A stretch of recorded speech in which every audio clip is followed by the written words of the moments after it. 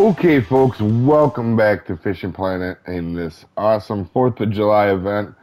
Uh, so I've been getting a lot of questions about cannonballs. These are very good questions on how to get your cannonballs, so I'm going to show you that. It doesn't seem to matter what lake, any of the flag lakes you just go to, and as you can see, I'm using a bottom rod. It's kind of the way, my patented way of always doing it.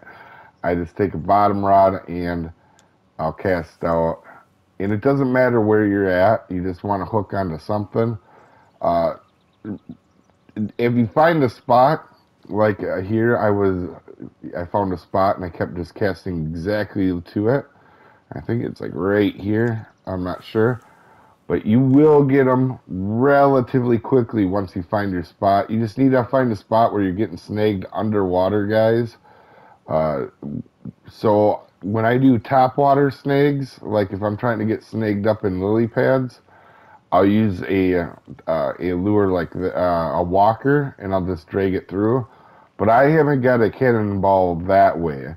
I've been only getting them from the bottom, so just keep that in mind. And also that you can get these everywhere. I've gotten them at Michigan, uh, Lone Star. I can't remember. I've gotten them pretty much everywhere. I've done most of the ways of doing it, but there we go. We got a snake right there. Let's see if we get one. Nope. But what you want to do is just find a spot where you're getting snagged on bottom. Definitely bottom rod helps if you put a big weight on it and some sort of, you don't have to use bread. I just do bread because it's cheap, and a bigger hook, and you get snagged quite a bit. And that's how you guys get your cannonballs. Hopefully this helps you out, guys. We'll see you next time.